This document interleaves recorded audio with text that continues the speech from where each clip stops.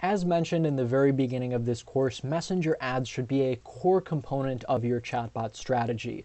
Put simply, they help you supercharge your bot by reducing your costs and increasing your returns. So at the end of the day, why not? Now, we're going to start building out this campaign in Ads Manager here. For the consideration, let's select Messages, and then we'll continue. I'm going to set up my time zone. For the message destination, you want to have click to messenger set. This is set by default, and that's what you want to use. For the audience targeting, I'm mostly going to skip over this because this isn't a general lesson on Facebook ads. It's for messenger ads specifically, which is more towards the end of this tutorial. But the one important thing to note here is that you can, in this section of the campaign setup, upload either custom or lookalike audiences. So these come from the People tab, where you find your most valuable subscribers and then upload that information to Facebook, so you can either re-engage with those existing subscribers or with a lookalike audience find new people who are similar to your existing users that you find to be most valuable. So that's where you can upload these audiences. I'm going to skip past the rest of the targeting here. For placements, I personally like to choose edit and deselect Instagram. Technically, you can run messenger ads on Instagram, but to me, I don't think it's a great experience. It's disorienting because if you're scrolling through Instagram, odds are you don't want to be then redirected to Messenger. So I don't like it, but split test everything and let data help inform your decisions. I'm going to keep scrolling down. Budget and schedule, I'm going to gloss over as well. That's up to you. Now for identity, this is key. You need to make sure that the page you're running these ads from is the same page that your bot is connected to. This should be pretty self-explanatory, but in this case, it's connected to the wrong page. So I want to make sure that it is connected to the Andrew's demo bot page instead, which is connected to my Chatfuel account in this case. For the format and copy and creative, all that jazz, I'm going to skip over as well. So it's up to you. The key here, though, is in the Messenger Setup module at the very bottom here. So for this, you want to choose Create Your Own Welcome Experience and then choose Custom and click Create Message. Now this will show you all of this content. It might look a little bit intimidating, but fear not, we're going to stop that by removing these frequently asked questions right here. You don't need to use those at all. Now, for context, let's say that we are running a messenger ad for a restaurant and our goal is to get more catering leads, right? So to give context as well, this message that you see on the screen right now is what users will see after clicking the call to action button in the ad that they see in their newsfeed. So they click the ad, it sends them this message. Once they respond to this message, they're going to be double opted in, meaning they will be counted as a subscriber and we can retarget them again in the future.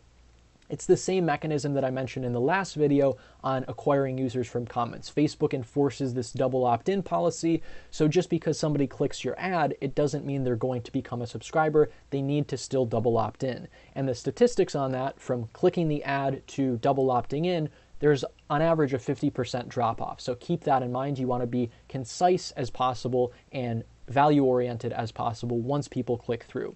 Anyway, in this text greeting, let's just ask our first question, which is, how many people will you be serving?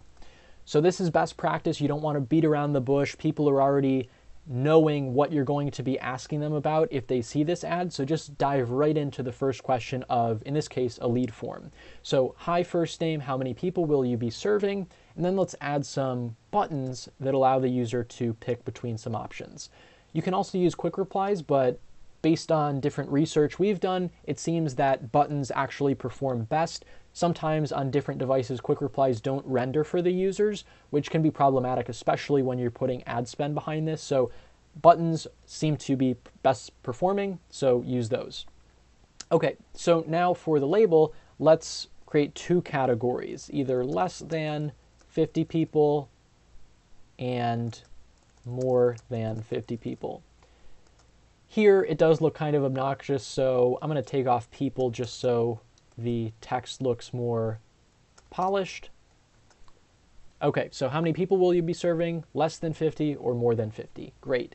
Now let's connect each of these buttons to a block in Chatfuel. To do that, we're going to switch from open a website to send a post back. So I'll select that.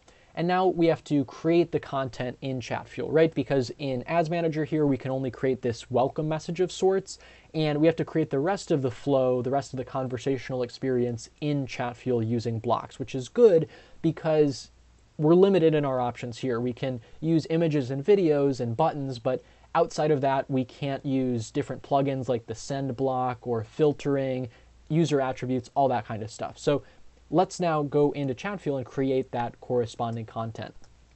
So let's create a group here. We'll call this Facebook ad. And let's create 2 different blocks, one for less than 50 people and one for more than 50 people. Great. Now on each of these blocks, since now the users will be in Chatfuel, we can apply those tags and segment them. So let's create an attribute at the top of the block, and let's call it catering party size. We'll call this less than 50 people, and we'll do the same here, changing the value though. Catering party size, more than 50 people. Perfect. And then now that we've segmented them, we'll send them to a block where we can also capture their email. So we can just create one email block and then use the send block to send both of these people just to one single block so we don't have to duplicate the effort. So we'll call this capture email, and then we can just use this send block to send them there. So we'll say capture email, and then on this block, we'll use just a single user email plugin, prompt them to share that, and then once they do, we'll say, thanks, we'll contact you soon, right? So we have this pretty simple flow here. The user clicks the ad in their newsfeed, it sends them a message telling them or asking them what's the size of your party essentially. Based on that answer, we're sending them to different content in Chatfuel, tagging them, asking for their email, and then capturing that at the end. So now let's go back into Ads Manager and set up the final stage of this. Okay, so we're back in Ads Manager now. All that we have to do is link each of these buttons to the respective block in Chatfuel. So to do that, we're just going to type in a super simple phrase here, which is in all lowercase block space name colon, and then the name of the block that we created that corresponds with this button in Chatfuel, which in this case is just the exact same as the text in the button. So less than 50, and then we'll do the same here, block name colon more than 50, right? Pretty simple. Again, it works the same way with quick replies as well. Great, so now let's preview this. Again, the preview that you'll be seeing is the message users get after they click on the ad in their news feed. So I'll click preview in Messenger. I'll go over here in Messenger. How many people will you be serving? I'll say more than 50. It's tagging me in the background. I'll click to share my email address, and bam, lead has been captured. Of course, at the end of that flow, we should also add some sort of export or alert, either to Google Sheets, to Zapier, some sort of thing like that, so we're alerted whenever that happens. But in a nutshell, that is how you connect Chatfuel to Messenger ads to optimize your bot and really supercharge your business.